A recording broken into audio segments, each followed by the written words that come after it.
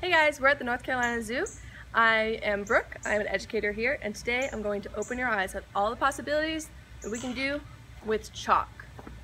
So first, I'll show you what we're used to. Simple hopscotch, 1 foot, 2 feet, simple. But what if I told you we can make this a lot better? So first, let me show you what I've made here.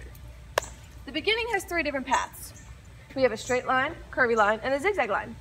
Now I've done this for a reason. It's actually educational, so then we could teach people, our children obviously, that the straight line is the fastest line. But they might not know that at first. Personally, I would choose the purple one because it's pretty and looks more fun. I did this with my nephews and that's how I know it works. You go here, you just follow it. Now it says hop. We're gonna roll on the wall. Now we gotta walk the line. I put my chalk in the way. Now we gotta jump on the numbers. 1, 2, 3, 4, 5, 6, 7, 8, 9, 10, 11, 12, and sit! Wasn't that way cooler than that lame, old-fashioned hopscotch?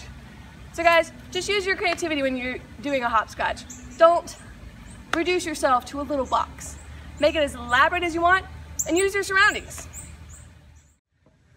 Hey guys, you want another possibility with chalk? Let me show you a trick. We're going to make a pile on the ground. We're gonna rub it with our hand. Now we're going to attack Emily. Come here! It won't stain, I promise! Did I get you pink? Yep, I got some pink. Isn't that perfect?